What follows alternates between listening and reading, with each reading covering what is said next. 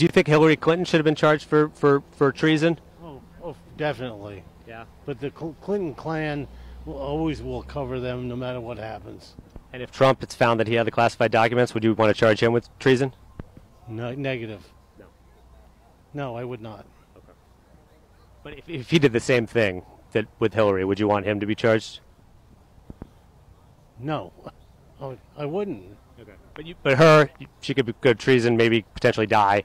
Him, if he did the same thing, no treason. Because Trump is a patriot, Hillary is not.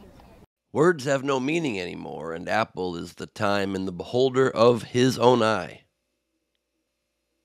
I don't know. Makes about as much sense as what that guy said. Oh, hi. What does a nation do when a huge percentage of its populace gets this stupid? What does it do? This is not even comparing apples to oranges. This is comparing an exact apple with a certain barcode sticker on it with the exact number, matching another apple with the exact barcode sticker number. And somebody saying, I can't compare those two. Those are the exact same thing. How am I supposed to compare two things that are identical and say they're the same when they're very different? See, the problem being that they're not different because they're the same. So even though trumpets go out of their way to find a difference somehow between crimes that are supposed to be enforced and those same crimes that are not supposed to be enforced for their guy, when literally they're even asked, as the good liars here again so brilliantly did. But if he did the same thing that with Hillary, would you want him to be charged? No, I wouldn't. Okay. But her, she could go treason, maybe potentially die. Him, if he did the same thing, no treason. Because Trump is a patriot, Hillary is not. Directly saying, okay, if Donald Trump did the exact same thing that Hillary Clinton did, would you then hypothetically want him to have the same punishment that you want her to have?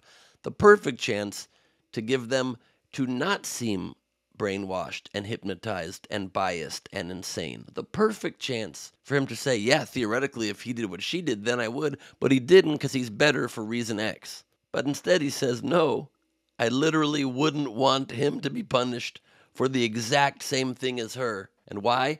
Because he is a patriot and she is not. But don't you see, words have meanings in old America, you know, back when we had some sort of sense and common facts and truth and definitions of words that meant the same thing. You know, back then, when the country made a little bit of sense. And so patriot meant somebody who is loyal to this country and cared about this country. And when you betray that, you become not loyal to the country and therefore not a patriot.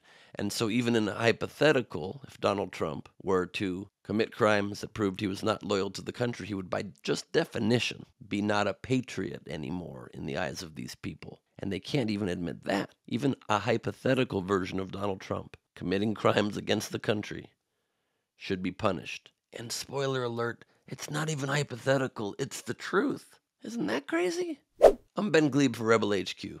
At least I think I am. I'm not so sure anymore.